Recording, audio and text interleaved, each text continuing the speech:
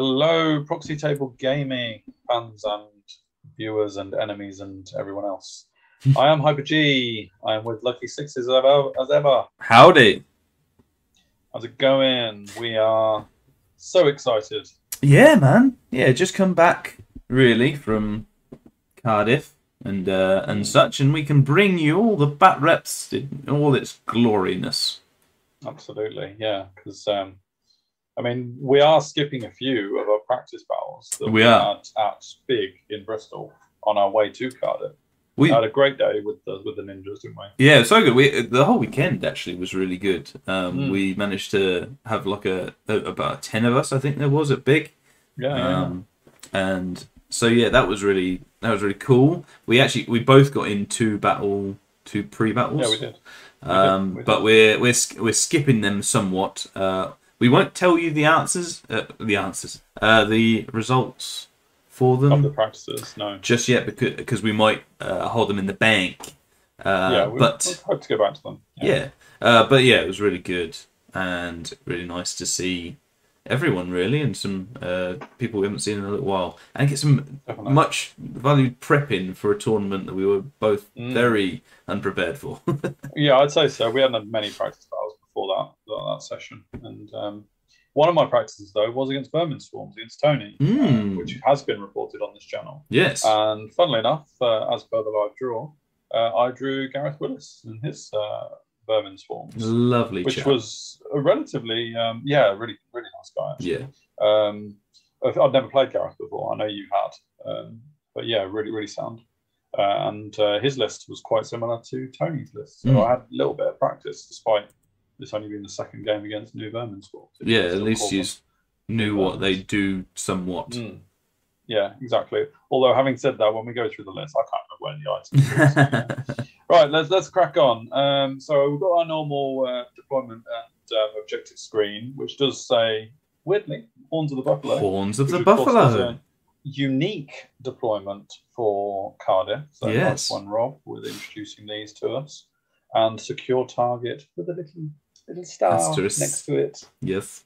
Yes, because we've already been through this kind of in the reveal of these deployment and objective types. Yes. In the video, so we're not going to really go through these in a huge amount of detail, but you can see that the deployment map is basically how it's deployed. The person who wins the roll off gets to choose which deployment zone they want, and etc. And whoever finishes deploying first, their opponent gets to move the secure target objectives 3 inches for every non-deployed unit at that point. So it kind of punishes people to go down first, drop for first or second or whatnot, because then potentially the objective could be just catapulting across the table. Yeah, man. Both objectives, in fact. So yeah, we'll see how it goes really. And my list, which you have seen, me against Tony, it hasn't changed since that battle, so I probably won't go through it in a huge amount of detail.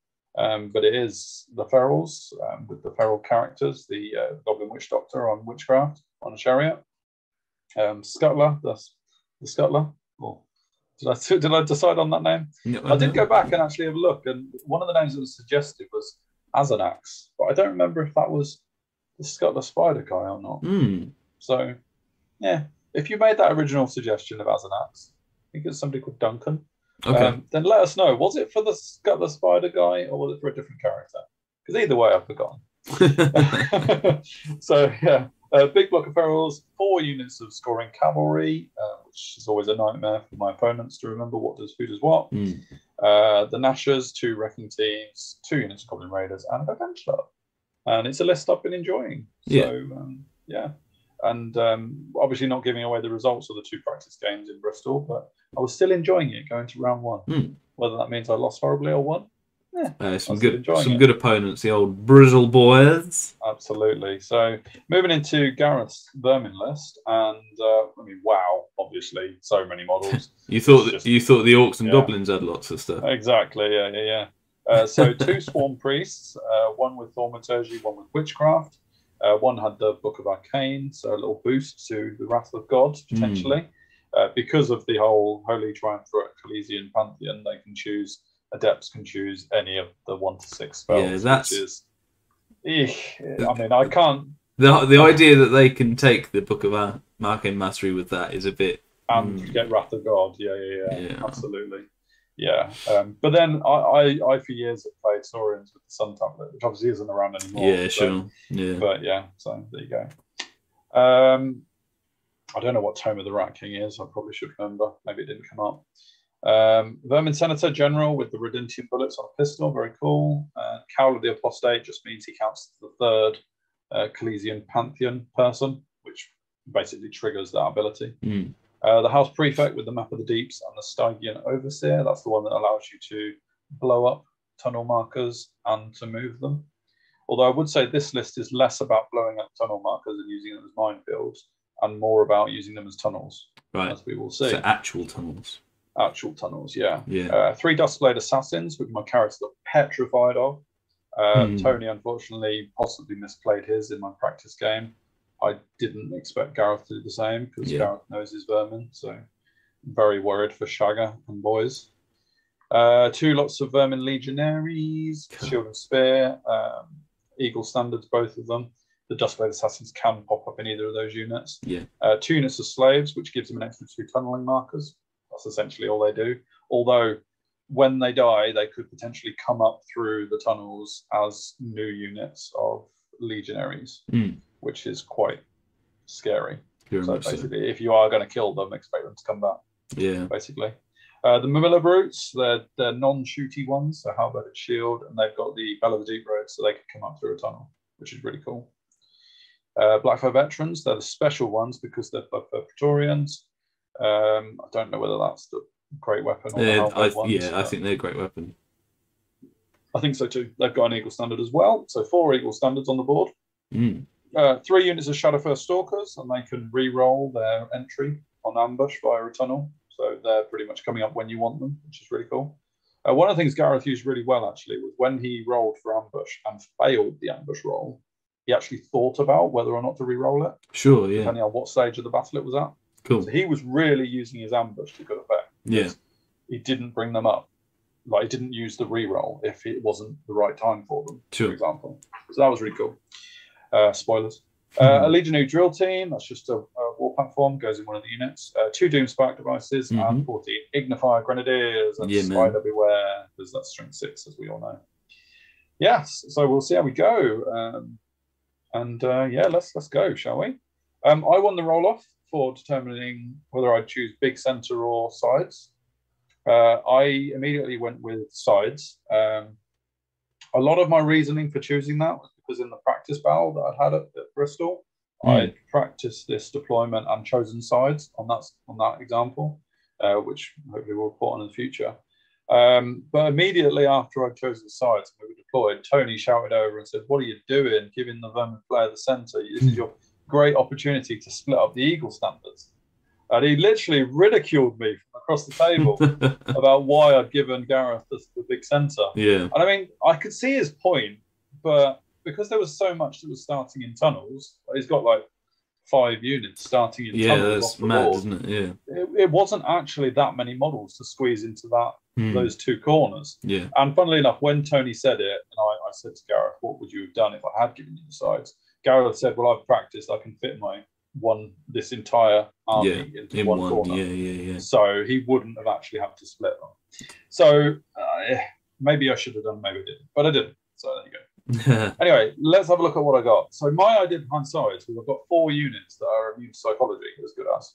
Sure. So they don't need general. So basically I've got the Wrecking Team, which is just go forward and blow itself up. A unit of Feral Orcs, which I think is one of the Ed Basher units. So they are immune to panic, fearless. They don't need a general's leadership, really. The core unit of Ferals, again, same thing. And a Wrecking Team on the left side. That's all I've got on my left flank. I'll go to my other side, and then we'll do Gareth's. So on my other side, I've got pretty much everything else. Unit of Spiders, Nasher Herd. There's the Ed Basher Common Orcs behind the Nashers, Scuttler, the Spider just behind the hill, or on the hill, sort of. The Ferals are on the hill. They were my last drop, and I left a gap on both sides, so Gareth never really knew where they were going to be. Yeah. Which I think was cool. There's chariots hiding behind because he has got Doom Sparks, which probably will obliterate my chariots if they get close. Raiders, Gargantulas just sit behind the Raiders. I'm planning on sending the Raiders forward fairly quickly. And then a unit of Ed Basher Ferals on the flank. With the assassins from the Vermin Swarms, can you put them all down in one unit? Yeah. Okay. At the start of any player turn, so whether it's your opponent's turn or yours. Sure.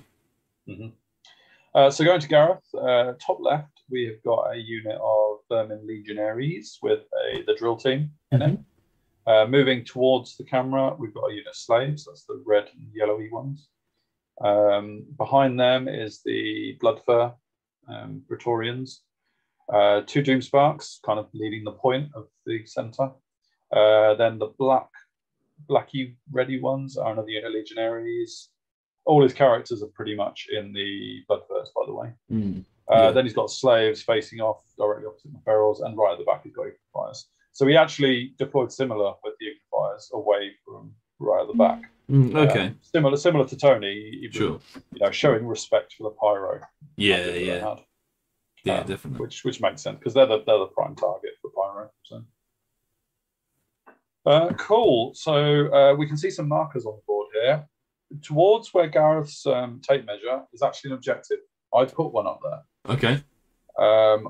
No, I didn't really. In hindsight, I wish I'd put it a bit more central because I really couldn't go for that objective. Yeah. And actually, that was my plan, was to make Gareth put one of his scoring units in that corner and never go for it myself. That was the hope. I was hoping to take out one of Gareth's scoring units so that he had to use a unit to claim that and never get any of my models over there. Okay. We'll see how it turns out. Sometimes the issue with that, though, is, which I think you've already sort of said, is that you at best now you're drawing the objective. Yeah, true. Exactly. Absolute best. Well, unless you can win the one and he doesn't claim the other one. But yeah. But if he puts one over there, exactly, and you don't go for it, best scenario is right. Exactly. So, and because I had 2 units extra to deploy after he'd finished deploying, I actually moved them 6 inches. And once I'd realised what I'd kind of done with my deployment and making that one impossible, I actually moved that 6 inches nearer to the corner. Sure, yeah. That one up there. Yeah. The one which is, so you got 4 sort of yellow gems and then 1 yellow coin in the middle area. The yellow coin actually moves 6 inches nearer to my ferals. Yeah. So the coin is actually middle of them. Yes, pretty much. Yeah. Ah. Cool. So Gareth got first turn, and he moved his slaves forward because he finished deploying first by 2 models and took first turn. Sure. Literally trade off until that point. Moved his slaves forward as a very much sacrifice. He intends on getting them killed so that he can bring them back through the tunnel later as legionaries, which is fine. The Doom Sparks basically get into within 12 inches of both my unit of feral riders, which is scary. Yeah, man. And sure enough, this unit gets completely obliterated. All gone. The Doom Spark, all gone. Ugh. All of them. Every single one of them. And my idea with my left flank was to keep my few units over there as live as long as possible. Yeah, to sure. try and give him something to deal with. So for him to turn 1, move up a Doom Spark and literally obliterate them in one shot was a bit disappointing. Yeah, sure. But hey, if you're going to roll D6, D6 and you roll 2 high numbers, it's going to happen. So yeah, never mind. The other Doom Spark actually killed 2 of this one, of the other unit. And then into my turn, my wrecking team went mental. Both of them, in fact. You can see the other one on the far left. Yeah, man. The one on the far left rolled, I think it was 17. And literally only just missed the legionary. Oh, man. And then had to move an inch backwards. If they get a triple, do they die? No, they take D3 wounds. Oh, okay. And they've got 3 wounds. So, it's risky. They One in could 3 die, chance but that you'll blow up. Yeah. Sure. But this one in the middle also rolled high and literally went through a Doom Spark and got revenge. Yeah, oh, very nice. Not for the unit that died, but for the other one. And so, so now I've got a wrecking team right in the middle of play, which is really cool. Obviously, I won't choose his direction going forward, but he's there, and that's first blood to me, which is absolutely great. Well, no, not really. He got the feral unit, but yeah. Anyway, this is my turn movement. I do not take the bait with the slaves. I literally just move on to the top of the hill to get pyro range onto his Doomspark. Actually, I wanted to reduce its effectiveness a bit. Yeah. I wanted the blaze to try and get the Doomspark really. So I got within 24 inches of that with my Shaman, who's on the bottom left of my ferals. Scuzzler moves up to block the Legionaries unit a little bit, but I didn't really know. That wasn't kind of like a... Well, what I was trying to do is for him to charge the spider, and then I flee, and then I charge my ferals into his Legionaries. Yeah. But I am very aware that if I pull that move, Gareth can put his assassins in that unit of Legionaries, and then Shagger's dead. Yeah. If I charge him. Because there is no doubt about that. 3 assassins would kill Shagger before he struck. You might get a spider in the flank, though. Well, it depends what the slaves do. But I'm very scared of assassins because I'd shoot my general straight away. Yeah. And it's just insane. They're only 375 points for 3. So I mean, technically that's probably not that much lower than Shagger's cost actually, but still. It's the general. Yeah. So a bit of shuffling elsewhere. I've moved up 1 cavalry unit. It's out of range of the ignifiers on the far right. So he can't shoot them, which is good. Mm-hmm. And I've moved my raiders out of line of sight of the slaves. So I actually think if I charge the raiders, the goblin raiders, into the flank of his slaves, I might actually be able to keep him there and grind him all game without killing the slaves. They're only slaves, right? Exactly, yeah. So we'll see. And the Gargantua just moves up a little bit to threaten as well. This is all that Blaze and Pyro achieves, which is a bit of a shame. Does he count up or down? He's counting down, so it takes 1 wound. Yeah. Bit disappointing, but hey. And then over to Gareth's turn. He rolls Ambush, because it's his turn 2, and brings up the Mermillo Brutes and 1 unit of Shadowfur Stalkers. That's brutal. You could say. You did say, in fact. Yes. So those ball boys that are supposed to be distracting him for as long as possible. Yeah, possibly not very long, unfortunately. And really no hope of getting that objective in the top left because both my scoring units are dead instantly. Yeah, so, sure. Bit of a shame. So we have that. He moves quite freely onto this guy with his Legionaries unit. Rats, man, strength in numbers. They don't care. They'll take 3d6 hits. I think he killed 6 of them. Yeah. Which isn't terrible. It's not brilliant considering you meant to get 3d6 strength 6 shots. Sure. It should have killed maybe 9, but yeah, whether it's 6 or 9 doesn't. Yeah, even then, even if you kill 18, they're all right. I mean, they're minimized general discipline test on the Eagle standard, so you're not going to make a panic. So. Yeah, so that's 1 wrecking team down. Then he does a little shenanigan move. The slaves do exactly the same to blow up the other one. And why not? That's what slaves are for, right? Yeah. So, can't argue with that at all. His rest of his movement was as so. The slaves still baiting the ferals to charge them on the right. Everything else didn't move that much, actually, by the looks of it. Is his Legionaries unit, I think, maybe barricaded the obstacle. Not sure. But, he's moved to Doomspark to be within range of the Nashers or the feral unit. Yeah, man. This was a Wrath of God. Obviously, don't fail to forget it's +2 on that. Sure. I said to Gareth, that's quite bold, rolling 3 dice for Wrath of God, because you need an 11. But then with Arcane, maybe you only needing a 9, and you get to reroll your 1s. Yeah, maybe it's okay with 3 dice. Yeah. But either way, that's a very good 3 dice. Well, and I couldn't dispel that. So. Yeah, you'd need 3 dice, to be fair. But because if he gets 666, it goes down to 555s, back up to 666s, isn't it? Because I thought Thaumaturgy is +1. So yeah, sure, yeah. Unless he's got one specific card, he still technically lives with three dice. So yeah, it's worth the risk, I guess. Yeah, man. Cool. So I have a Wrath in my midst. Yeah, good. Also, he manages to power through Trial of Faith and does 3 wounds to the Gargantua, wow. which is gutting. So a good magic phase, and that starts the Gargantua bleeding. Yeah. And then I do this. Turn 2. So my ferals use the Relentless banner to march past the slaves. Yep. And basically go and stand in front of his Legionnaires unit. Scuzzler blocks the slaves from basically moving much, because they'll have to now swift reform in order to get back into a decent formation. Yeah. Scuzzler took 1 wound from Rodentium pistols, by the way, which was actually really lucky. He should have taken more. Okay. But survives for another turn of chaffing.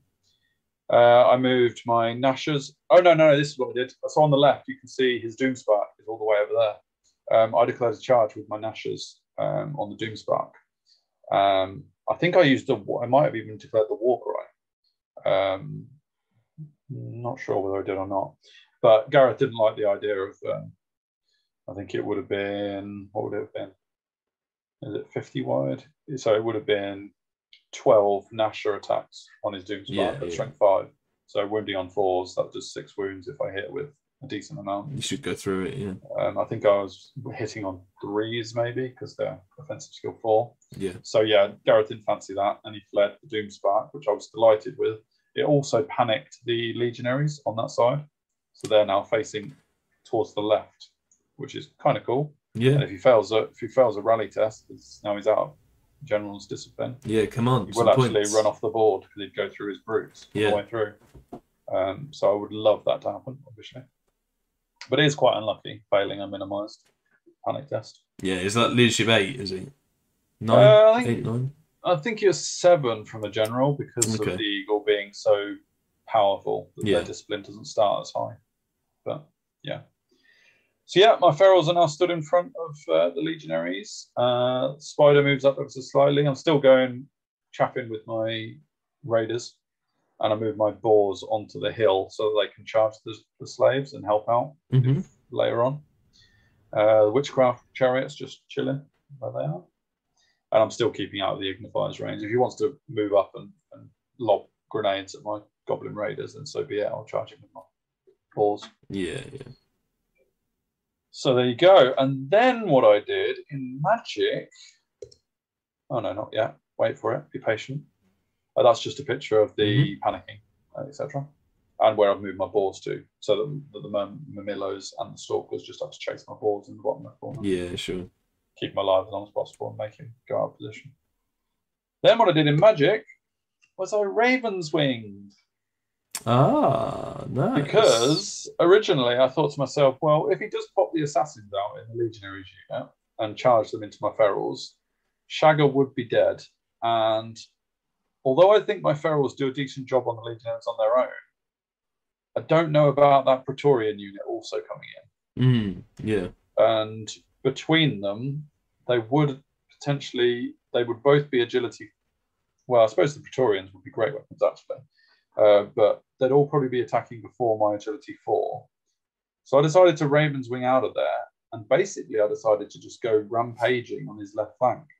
Yeah. With my ferals and see if I could just kill as much as possible. But it was a change to my game plan. My game plan was, bless you, my game plan was don't engage under any circumstances. And I've now abandoned it because I've gone gung-ho and I've literally decided to go running. I think it was because his unit of Legionaries fleeing on the left meant that his Assassins couldn't be triggered next turn for any of the stuff over there. Because his Assassins can't go in Slaves, they can't go in Stalkers, they can't go in Mamilla Brutes. So I was basically targeting everything that couldn't have Assassins in. Yeah. So we'll see how that turns out. Wrath of God comes down. A very decent dead pile. So Yeah, all man. my little units, basically, I lose a few ferals, 3 of my 4 common boars, despite having a 2-up armor save. Yeah. Um, Well, they go down fair to few 4-up, to be Nashers. fair, isn't it? So Yeah, yeah. I think I might have even forgot that they were the common orc unit because my piece of paper was under the models. So I might not even given them an armor save, which is silly of me. A lot of the spiders die, but there's still 1 left, so technically that's no loss there. He passed a panic test. Yeah, that's just Wrath of God for you, isn't it? When you can't get away from it. when it comes down, Yeah. it does nothing or lots. Yeah. Never in between. And then into Gareth's turn 3. This was an unfortunate one, really. Because my Nashers charged the Doomspark, it meant that he could see them with his Legionaries, and he made a very decent charge into them. I'm fearless, I couldn't flee it. I would have done if I had the chance. Yeah. And unfortunately now that means that if my Orcs do falter on their little rampage, I've now got, Legionaries where the assassins can appear directly behind them, which is not ideal at all. Yeah, man. I think Gareth needed like a 9 or a 10 to charge the Nashers. Sure. I was just really hoping he wouldn't make it. Yeah, I suppose it wasn't like I'd placed my Nashers there as a mistake. I'd done it to flee the Doomspark. So I suppose at that point, with his Legionnaires facing that way, it's no risk, is there? Exactly. Yeah, there's nothing that can threaten them. So I'm already thinking, have I gone a bit too crazy with my Ravens wing there? Did I need to do that? Would I have been better off just standing there and waiting for him to charge me? Sure, yeah. Maybe. I'm just buffing up my ferals instead of Ravens winging, perhaps. And he also charges the Mamillos into the ferals, and that was a decent charge too. So he just got every charge he needed there. Yeah. And he also rallied both the Doomspark and the Legionaries, so I didn't get any points for them either. Because if the Legionaries had failed their rally test, then they'd have gone through the Mamillos off the board. Yeah. So that's a shame. But, there we go. And his Shadowfur Stalkers have moved to chaff my ferals as well. So not going to get many points straight away. Another Shadowfur Stalkers jumps up through the tunnel onto the back of the hill behind my boars as well, out of line of sight of the chariots. Nice, so yeah. I'm feeling a bit bullied all of a sudden. Yeah, they're a bit everywhere, aren't they? Yeah, they've come up through these tunnels, and I'm a bit. I'm just everywhere. Over here, he gets Wrath of God off with that dice roll now. That's another 3 dice spectacular. Blimey. Yeah, that's gutting. Yeah, couldn't stop that. Yeah. I think I was probably stopping the other spell he cast or something, but ideally, that's stopping Wrath of God is a big priority when you've got a lot of little units. It's too good a roll. It's too good a roll. Yeah, you can't guarantee dispelling that even on 5 dice. Yeah. So. Especially with the +2 from the Arcane book. Yeah, for sure. Yeah. He does another wound to the spider. I think the previous picture showed the wound on the spider, but he gets 1 off. Yeah. It might have been another trial of faith, I'm not sure. But also my Goblin Raiders are dead. I'm not really sure why. Oh. Maybe Ignifiers come up. Yeah. I think something they might have done. And they're still so far away from the balls that it's not a guaranteed charge. So that was perhaps a little silly getting that close. But yeah. Scuzzler goes down to the pistol shots, of course. The Redentium bullets. Yeah. Fair enough, he was living a charmed life. So, and he reforms his slaves, which you would expect. This was interesting in that the Legionaries only killed 1 Nasher. Ooh. And I held. Oh wow, nice. I think I actually drew combat. But is it nice? Because what it actually means is that he gets to then fight in my turn and charge in his. Sure. So actually, I was a bit like, I would have absolutely accepted losing the Nashers and the spider behind with an overrun, just to keep the Legionaries busy. Sure, yeah. But this scenario means he can kill me in my turn and then charge in his. So, brutal. Yeah, it was a real, catch-22 scenario. Yeah. And this is the state of play going into my turn 3. I think it was my turn 3 we're on now, yeah. Charge. Yeah, I think it is. I charged with my ferals into the stalkers, obviously, because they were chaffing, and I didn't see any reason not to, really. I had to get some points on the board. The red spider goes around the back to try and chaff the Mamillos later on. And then in regards to the Legionaries still fighting the Nashers, what I did was I declared a charge with my 2 Common Orc Boar Boys into the Slaves. Not because I thought that they would win over the course of the battle, but to get them out of the way of the chariots charging into the flank of the Legionaries.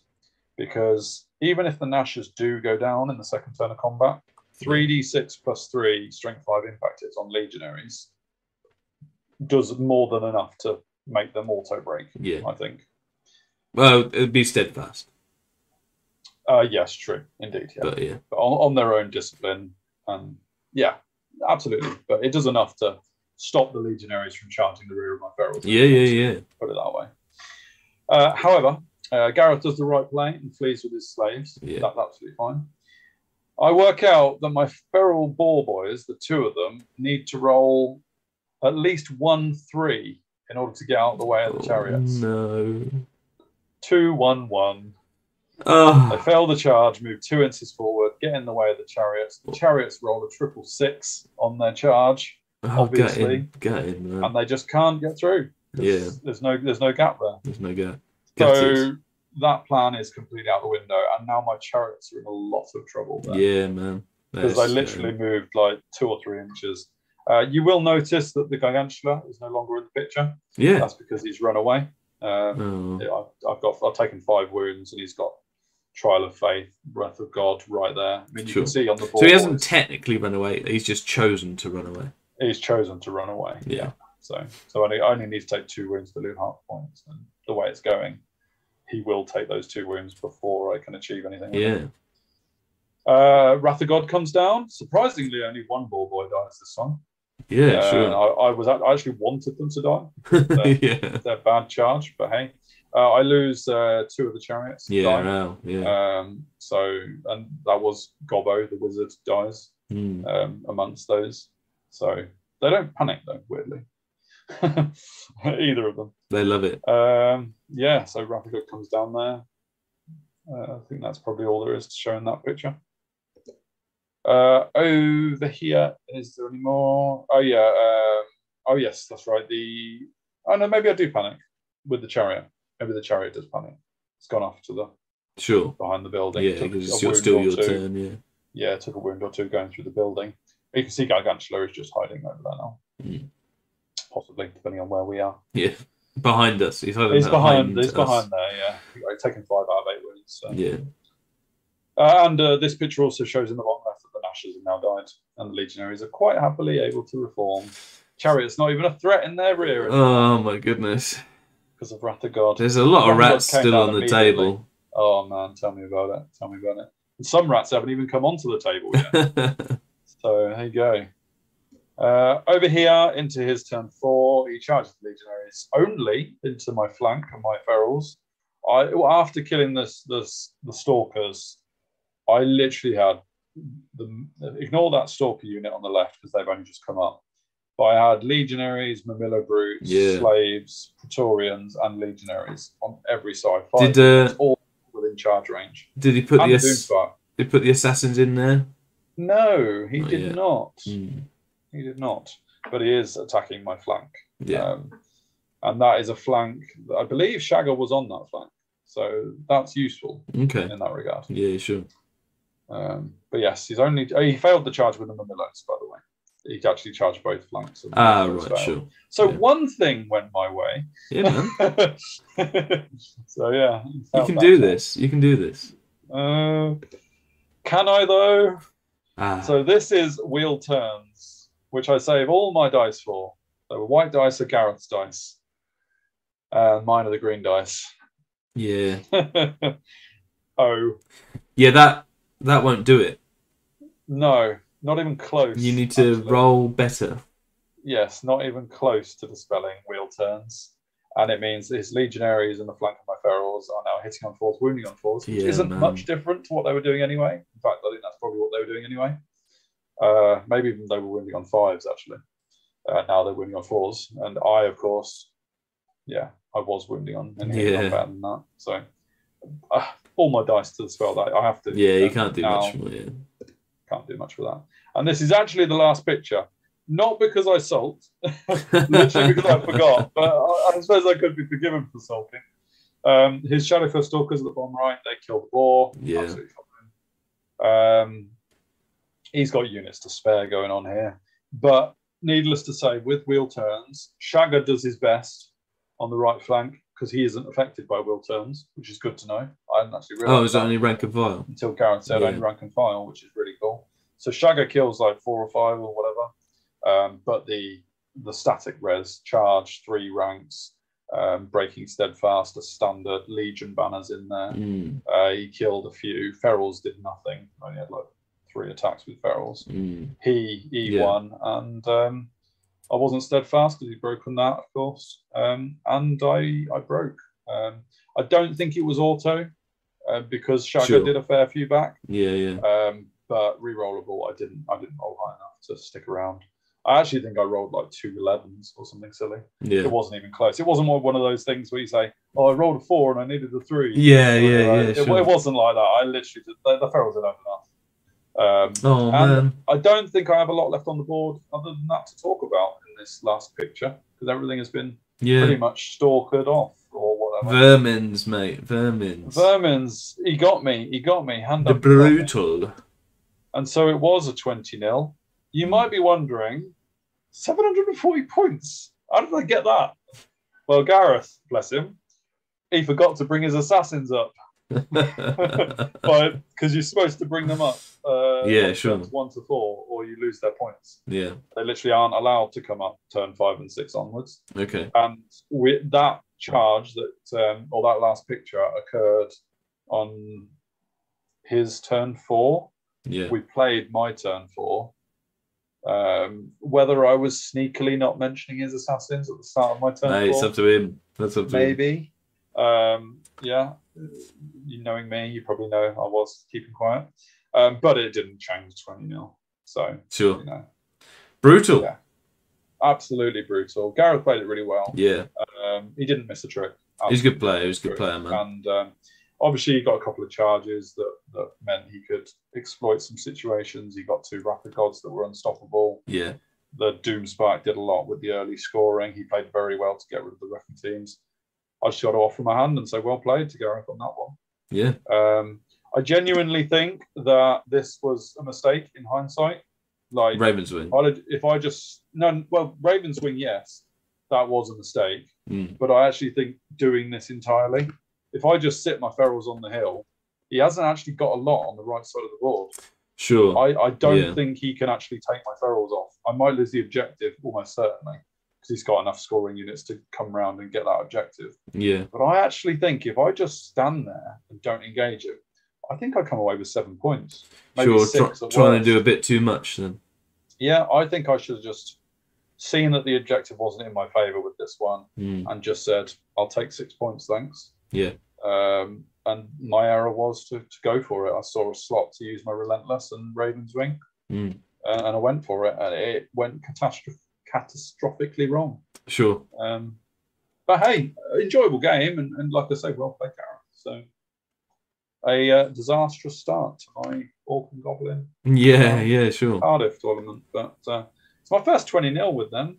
Yeah. I don't think I've lost 20-0 with them, so that was disappointing. First big loss, I think, isn't it? They normally you're not getting too many big losses. No, my worst loss with them at War was 7 points. Yeah. Oh, Vermins, mate. Vermins. Tough. Yeah. And definitely I played very differently to how I did against Tony, so maybe that was my fault as well.